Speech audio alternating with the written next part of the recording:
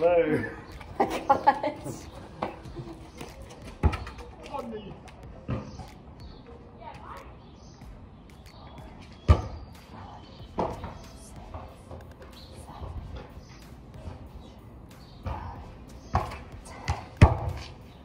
That was 10. 10 to go.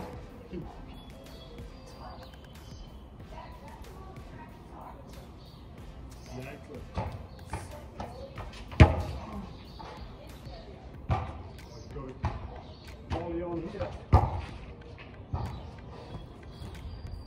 20.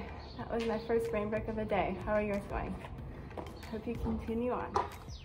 How are your brain breaks going? It's day 2. I've done 2 sets of brain breaks already today, so I hope you are all continuing on with your brain break challenge.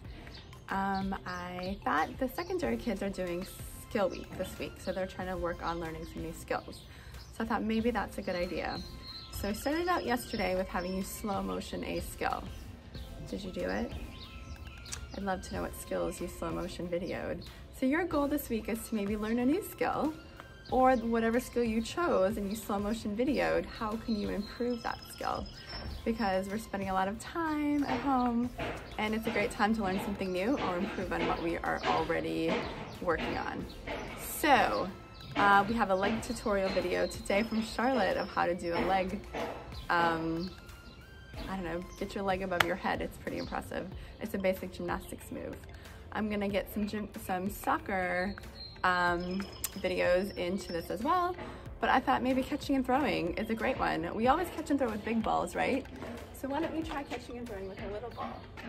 So we can start out catching with our dominant hand. We can bounce it. Maybe we go to our non-dominant hand, the hand that we don't use for things very often, and practice that. Just bouncing and catching. Remember, we know our underhand throw, right? So a great skill we can do is we can use a ball, working on our hand-eye coordination. Find a wall and practice catching and throwing. Underhand with that dominant hand, and then with that non-dominant hand. See how many times you can get it, then maybe you go back and forth. This is a great skill, catching and throwing. It's going to be useful for so many sports. Useful getting your brain working because that hand-eye coordination is going. Once you get good at underhand throwing, maybe we go overhand throwing. So we did underhand throwing, now we can practice overhand throwing. So remember, overhand throwing, we've got the L, we face our target, and we go.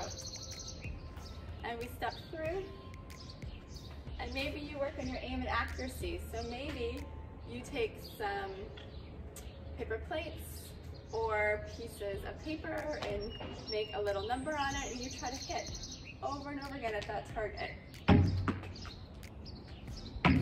See if you can throw aim and accuracy at the same target over and over again.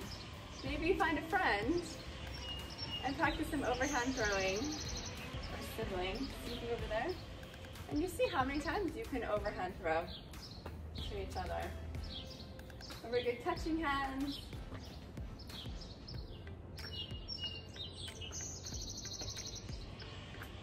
So catching and throwing, a great skill that you can work on this week for Skill Week. Again, dribbling, starting with dribbling a dominant hand, non-dominant hand, back and forth. Underhand throwing towards a wall or towards a friend. Overhand throwing for aim and accuracy. Fantastic. Now I want you to do your brain break right now. Pick your exercise, do your brain break, and let me know how Skill Week goes. Let me know what skill you chose. If you'd like on Teams, you can just send me a little message and let me know what you chose. Otherwise, just keep working on those skills. We'll be back tomorrow. Bye. Hey guys, so I'm going to be showing you how to do a leg hold. If you're unfamiliar with a leg hold, this is what it looks like. So, what's easier in life to do, like if you know how to do a leg hold, is if you do gymnastics, you do it in lots of routines. But also if you don't do gymnastics, it's just like easier because you're loosening your muscles. So first you want to go stretch. So I've already stretched, so just pause the video and go stretch. Okay, so now you're back. It would be easier if you knew how to do the splits, but if you didn't, it might be a little harder, but it's totally fine. Okay, so first you just wanna do this to find your balance. And if you're like that, then hold on to something. Okay, then you'd wanna bring it up like this. If you want, you can hold right here or right here. So then, just literally just straighten your leg. If you can't, like your arms can't reach that far, and then just hold right here or something. Doesn't matter. And then just bring it to the side. So then, if you can do that, then you master step 1. Make sure you can do it without bent legs, and you don't have to hold on like that. Step 2. Just doing literally the same thing, bringing this higher, and then bringing this higher. Straighten up, got it higher. It's that easy. So then, once you've done the third step, doing the third step, it's kind of hard to bring it up that high.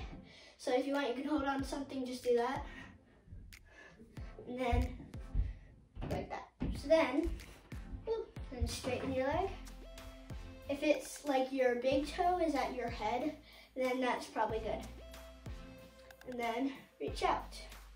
So then if you can go higher than that, try putting your other hand, if you can find your balance, other hand here, and bring it higher. If you can't bring it that high, don't do it. Just keep doing these exercises till you get it. So that is it for leg hold. I hope you can do it, and you won't be able to do it in just today. So if you practice lots of times, then you'll be able to do it.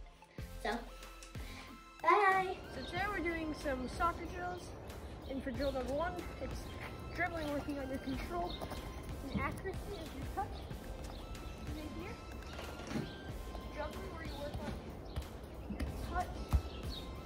And then here's agility, just quick feet, make quick feet turning quickly, and faster sprints. Yeah, it's the drills.